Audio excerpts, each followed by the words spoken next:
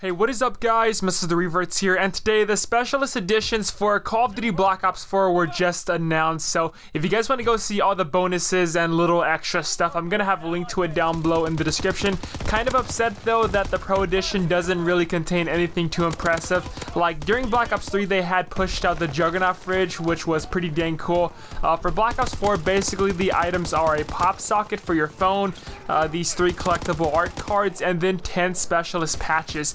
I'm gonna be honest, that does not really make me want to buy this package, honestly, but I guess those COD fans who are really into collecting, you know, the little items and that kind of stuff would really enjoy this. But anyways guys, I want to talk about the new Black Ops Pass and the little description that Treyarch says about it, and I'm gonna read it off to you guys right now. And it says, the Black Ops Pass is included in the Digital Deluxe Edition, the Digital Deluxe Enhanced Edition, and the Pro Edition, and represents a new approach to post-launch content for Call of Duty Black Ops 4, including a robust live season for the community. Instead of having 4 separate content drops, Black Ops 4 fans will experience a more frequent cadence to keep things fresh and deliver new maps and content more regularly throughout the year. And as of now, here's a list of what's to come in the Black Ops Pass. First off, we have a classified bonus zombie experience, but now if you take a look at the classified logo on screen for you guys, there is going to be a pentagon in the middle of the A, so for you zombies players, you might be getting 5 remastered or remade for Black Ops 4.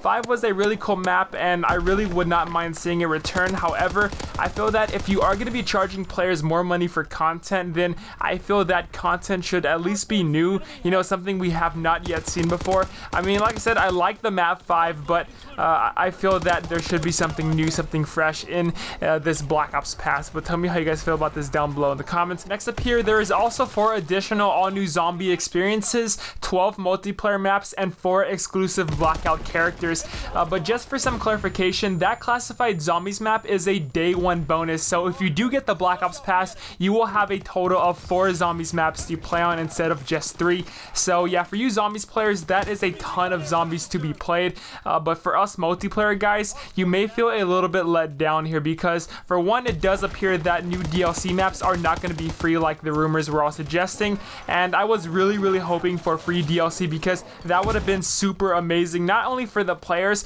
but I feel for the game itself, because free DLC would really keep players coming back and coming back for more. So I am kind of sad to hear about this, but if you do happen to get the Black Ops Pass, based off the description here, it really does not seem like anything too special compared to the season pass we have received in the past. Really, the only thing different here is that the maps and possibly some other stuff is going to get spread out more evenly throughout the year, and also we are getting less additional multiplayer maps. Yeah, you heard that right. Normally we get a total of 4 map packs which contain 4 multiplayer maps in each, which equals a total of 16 maps, but the Black Ops Pass says we are getting 12 additional maps. Now, World War II did have a map of bonus of 12, but they do give out 1 war map in every DLC, so I guess we can kind of give them a pass.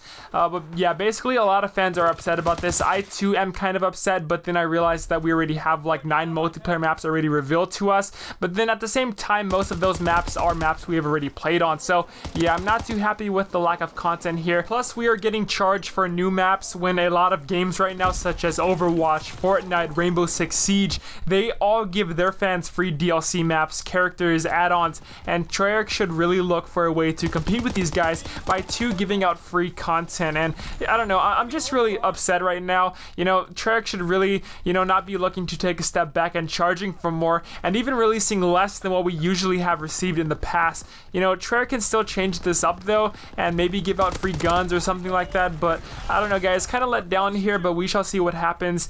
Tell me your thoughts about this down below in the comments. I really want to know what you guys have to say about this because a lot of fans right now are really going crazy over on Reddit and Twitter about this, so I too want to know how you guys feel about this. And yeah, thank you so much for watching guys. Till next time, I'll see you later.